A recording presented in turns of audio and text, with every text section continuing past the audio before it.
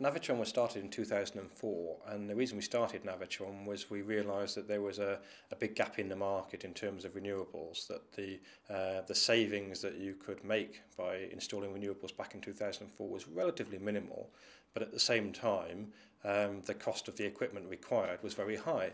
And so we realised that in order to start the market in the UK, we needed to be able to offer good quality equipment at good prices, and that way hopefully people would then see a real reason for getting involved in renewables. So instead of driving the prices in terms of what we felt we ought to make from a profit point of view, we decided we'd look from a customer's perspective and try and price the products in accordance to what the savings would be. Navitron has tried to cover the entire range of renewables, so we get involved in all sorts of technologies. Solar water heating is probably the biggest technology for us, but since the introduction of feed-in tariffs back in April last year, solar PV has also become a major market for us.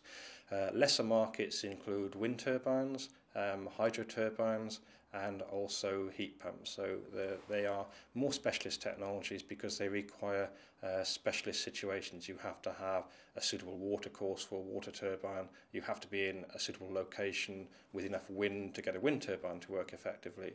So although we do try and cover the entire range of renewables, the major markets for us are the solar water heating and the solar PV because they appeal to virtually everybody. Everybody has a suitable roof, which is okay for putting that sort of technology on.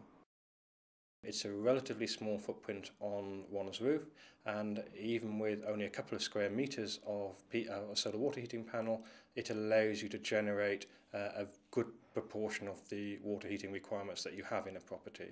Solar PV has become a good market, but it's mainly because of the feed-in tariff that the government is offering currently. That gives an artificial incentive to get involved in really a very highly priced technology. PV is still very expensive.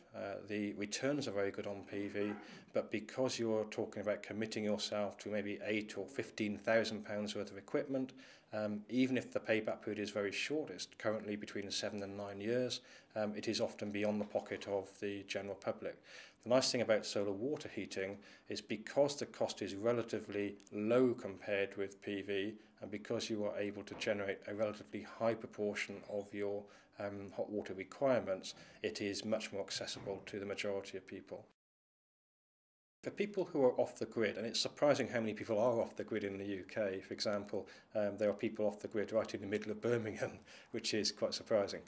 But for people who are off the grid, obviously any requirements which involve heating are a large drain on their resources. If you are generating your power from battery banks which are maybe topped up with generators, if you then start putting heavy loads like water heating on them, it makes a big difference. It's very difficult for them to do. It's an expensive way of using energy. So obviously you take something which is very easy to do. We're using vacuum tube technology. It's very effective. And you can generate your heat on pretty much most of the days of the year. Certainly half the year you can be exclusively running from solar water heating.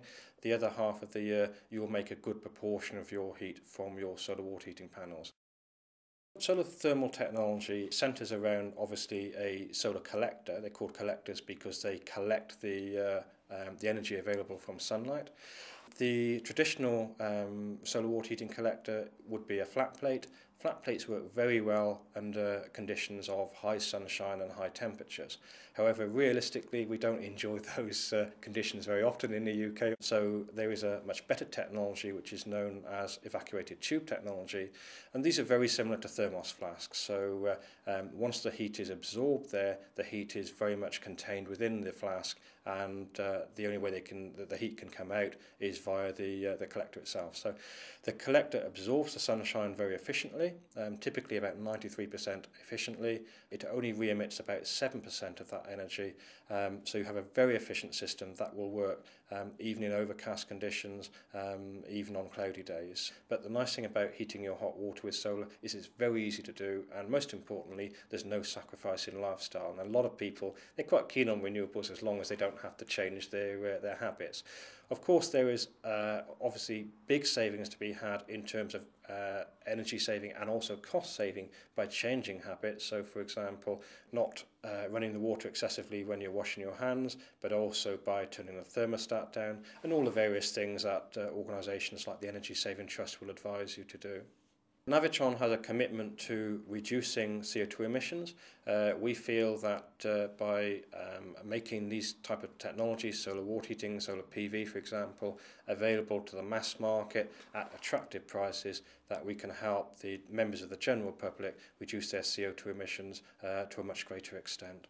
I do believe that the general public, when they understand the issues involved, they are concerned, and I think the majority of people in the UK would do their best to try and accommodate that. So whereas perhaps not everybody has the money to spend on these systems, the government is making life easier by offering these feed-in tariffs and these renewable heat incentives, and these things give the consumer a much greater financial incentive as well as their moral or environmental incentive. So yes, I think people are becoming more aware, and I think we are moving in the right direction.